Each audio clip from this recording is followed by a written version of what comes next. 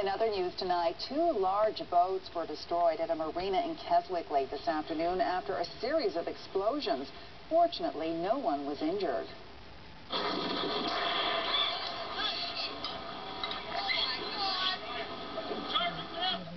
You can hear the explosions in the cell phone video that was sent into our newsroom thanks to Taylor Sowerby.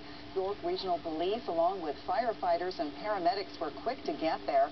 One of the boats was parked at the dock. The other was on a hoist. Yeah, 2 loud explosions just simultaneously, and then we saw a bellow of thick black smoke just come right up. And next thing we know, we heard just like fire alarms and fire trucks just whizzing by us going down our Biscayne. And everybody's just, we got on our bikes, we raced up just to go see what was going on. And this is what's left of the boats tonight. You can see firefighters working away to ensure there are no hot spots. It's too early to say what happened or what the damage estimate is. Again, no boaters or staff at Crates were injured.